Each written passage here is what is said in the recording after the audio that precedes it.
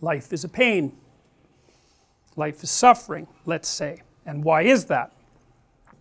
Well, it's because you can be broken, hurt, and destroyed.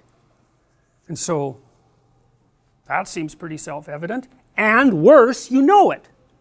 And that makes people unique. Like, that's our self-consciousness, right?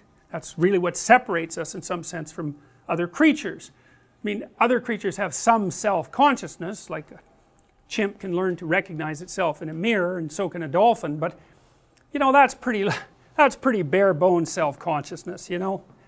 Real self-consciousness is the knowledge of your borders, and not only in space, but in time. And as far as I can tell, human beings are the only creatures that have discovered the future. And that's really good because we can plan for the future, but it's really bad because, you know, the future's finite, and that's a big shock to the old system. And it's the existential burden that everyone bears, and it's associated integrally with suffering. And so then you think, well, life is suffering, and it's finite, and that's part of the suffering. That's part of what makes you question the value of existing, and maybe the value of existence itself. So then what do you have to use as a weapon against that? Well, you know, we talked a little bit about responsibility. That seems to work, you know.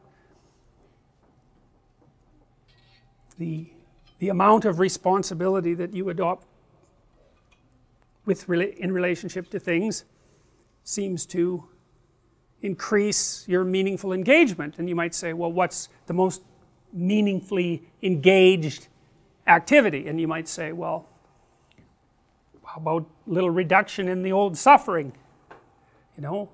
So you live your life so that you're not causing undue pain, especially pointless pain. That would be good, and maybe you could even be more useful than that, and you could figure out some ways that some suffering, yours, other people's, both, if you're really, you know, hitting a home run, maybe you can figure out some way that some of that could be rectified. And that seems to be meaningful in and of itself. I mean, if it's pain that makes you doubt the meaning of life, which is perfectly reasonable, then the cessation of pain, the cessation of suffering, the minimization of suffering, as a logical corollary, should be the proper medication.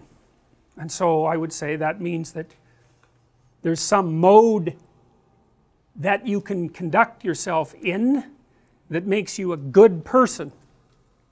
And part of being a good person is to alleviate suffering. And I don't think you get to question that, actually.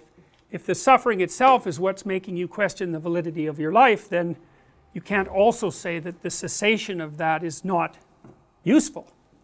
I mean, you can, but it's completely incoherent. You can claim incoherent things if you want.